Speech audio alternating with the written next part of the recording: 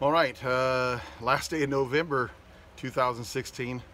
Getting ready to go out for my ride today.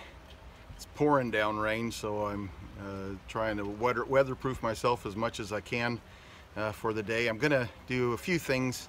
I'm gonna go ahead and ride my Sirrus.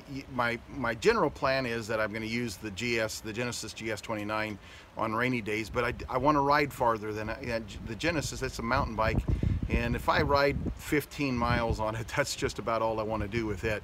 And and I want to ride more farther than that today. So I'm going to go ahead and use the Sirrus. I took off the computer because I know that it just doesn't like water. So I took it off of it today. Got on a rainproof coat with a hood on it, and got the hat on here so that it just keeps the water off of my, in the sun it keeps the sun out of my eyes, but in the rain it keeps the rain out of my eyes. And so I've got that.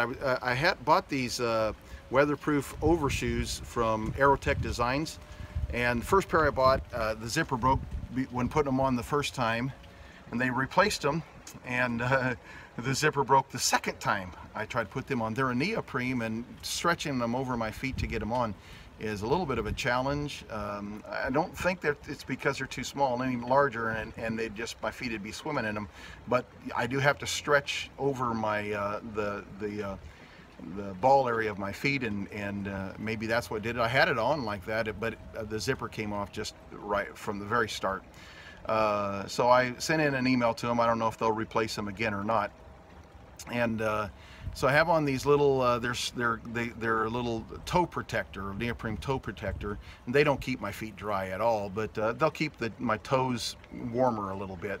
I'm going to put my iPhone inside just a sandwich bag in my pocket to keep it a little bit better. This coat that I have on, it is rubberized, but with this much rain, I'll get wet underneath it anyway. And I was also thinking today, I've finished now 9 months of riding and a little over 3,000 miles.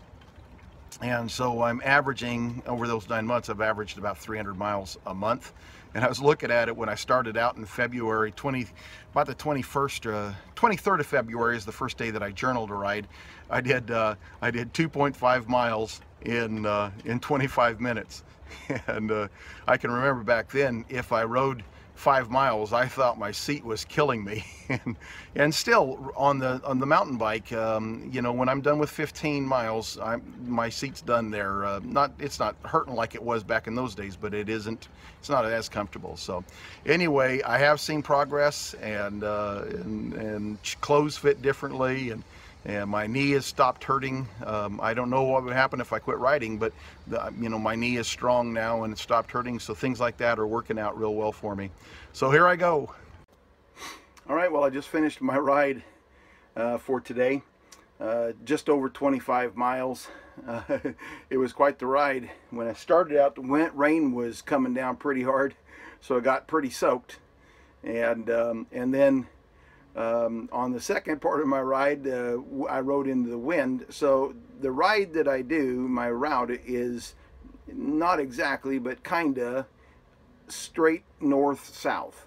And so it's about, I go about 8 miles south, and then turn and come back north about 8 miles.